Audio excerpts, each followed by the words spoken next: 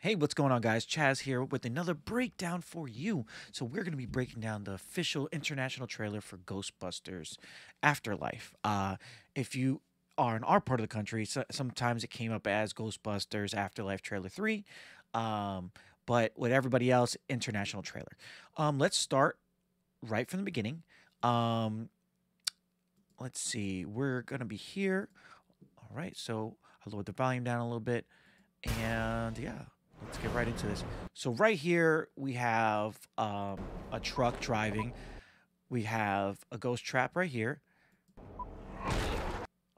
And then we see a ghost hit a truck. Now, the ghost I think hitting the truck is one of the demon dog, the evil dogs, obviously.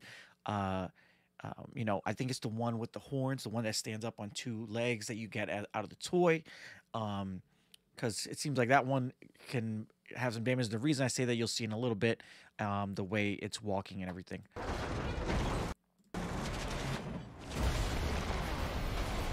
So we have a car flipping and everything. So obviously, and this is a new shot right here of the farm where Egon lived.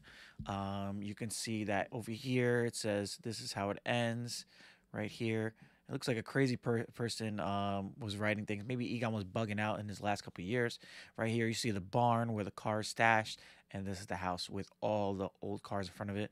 Maybe Egon got parts from it to fix the ecto or something. What kind of scientist was Grandpa? Right here, you obviously can tell this is Egon in his later years, holding up a ghost trap. And the thing I was talking about before, as you can see, this thing that's walking has 2 feet. You know, it's not walking on all fours, so it's not the natural dog. It is the one that's the horned one that walks on 2 legs. So my assumption is that he's going to be capturing this entity and putting it in the ground here, and this is the one that Phoebe finds. I found it in my living room. So her finding the ghost trap, obviously. You have Finn Wolfhard finding the Ghostbuster Ecto 1. And right here you have Paul Rudd holding the trap, which I was obviously talking about from before, holding the devil dog, or the demon dog. So they didn't let him out here, so he's playing with the trap. Obviously, it's holding the entity in there. This thing is real? Somehow, a town that has no fault lines is shaking on a daily basis.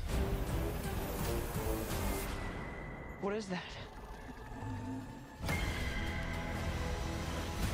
Right here, you see a entity going into the mind and repairing the doorway or the symbol for Zuul. So I think this is the picture. There's a image in one of the trailers that actually has this image of the stairway and Zuul standing here with the 2 dogs on the side. I'm guessing this is the last piece of that to open this doorway for Zuul. Maybe it's the apocalypse. Oh my god. Obviously, we get the kids going down to the mine. We see that from the last trailer, but that scene right before was a new kind of piece to that. This isn't a mine. It's a gateway. This is definitely new. So a lot of people have said, not from the movie, seeing the movie, but just in general, we're going to see a lot of these mini puffs like destroying themselves. This whole scene is just them murdering each other in weird ways. And it's funny because it's them, but it's kind of horrifying if you actually think about it. Like this right here. New music kicks up. The mulcher eating. I love this car. That's new right there. The kid podcast that's supposed to be the Ray character. So they're actually using the theme from Ghostbusters, Answer the Call, which is the only good part of that about that movie.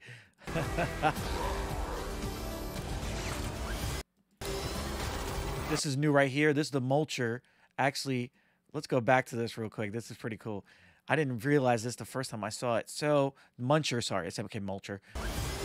So this is new right here. They're speeding to try to capture the muncher, and he actually is spitting parts of things he's ate at the Ecto-1 and is destroying the Ecto-1. It's, as you can see, it's flying off, hitting the Ecto-1 itself. Bing, bing, bing, you know, all this stuff right here. And this is also new. Phoebe losing control of the proton wand. Obviously, it's powerful. It has a nice kick to it. So a kid holding it in a chair is going to be hard for her to hold. What exactly is happening here? That was new right here. I didn't notice that the first time. I wonder what this is right here. So, okay, so it looks like Egon has traps laid around this temple because he's been down here, and this is a proton wand shooting whatever is supposed to come out. We need to finish what Oh, okay. So now, oh my God, I'm just ruining the movie for myself. So I'm guessing he has traps laid out to do to replicate the closing of the portal. Of, you know, if they pop out the portal, it ignites, it stops them from coming back. our grandfather started. So that's new. Driving over. Actually, let me go back. I saw something else kind of new here. Let's go back. But our We see Phoebe and Podcast looking on to something. It looks like if you look at in her glasses right here, you can kind of see it looks like lights from a proton pack. So maybe this is when the old Ghostbusters show up and help them out. grandfather started.